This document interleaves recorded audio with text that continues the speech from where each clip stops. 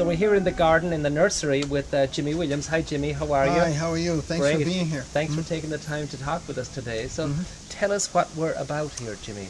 Well, this is our nursery. We grow all the vegetable categories, herbs, fruit trees, berries of all kinds, right? And the biggest part of it, we build edible gardens. Wow. For home gardeners or small farmers. Right. We like to we specialize in home gardening. Right. Right. I think that's one of my favorite things to do because they're all different. Right. Of So course, you never really get bored with what you're doing. This is something we do the day before every market, you know, because we do 3 farmers markets, and we kind of like this hand labeling, gives it a nice personal touch. To me, it's the best chard. It's a chard that came to the Bay Area like 1800 something, right? Oh, it stays tender all the time. Yeah. This is the result of me planting the whole tomato. It's just a yucky, rotten tomato. And they all seem to work out much better. They're stronger seedlings for some reason. Brazilian banana. And what's the flavor? It has an orange pineapple flavor. And it has a lingering flavor too. It stays with you for a long time. Yeah. This plant it's called Olla Santa. And it's the leaf that's used to make the best tamales are made from this leaf, and it has a wonderful flavor. Smell this one. There's a little place at the base of Mount Kilimanjaro called Moshi, and that's where this comes from. Right, so we call it the Moshi chili.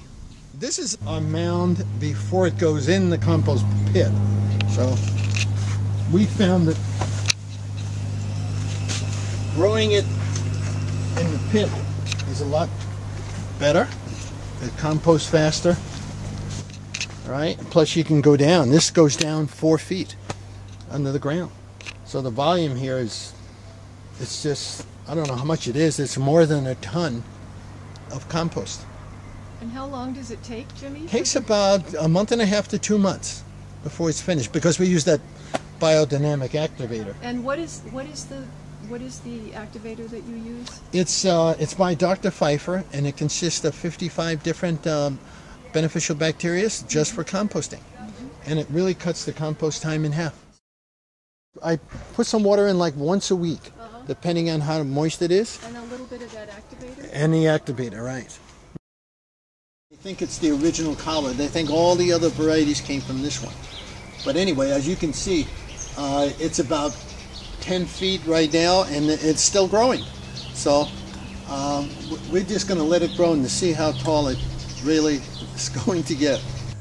I'm Susan Hager, and this is Jimmy Williams. I'm Jimmy Williams. And we wrote this book together from called Seed to Skillet. And it is a manual on growing organic edibles, vegetables, fruit and fruit trees, and saving seeds and cooking the wonderful produce that you get from your garden. We'll see you at the Spring Planting Festival in Missouri. I cannot wait. I've never been there, and I heard it was beautiful. And we'll see you at the National Heirloom Exposition in September. Right. All right. Again. Okay, thank you, Jimmy.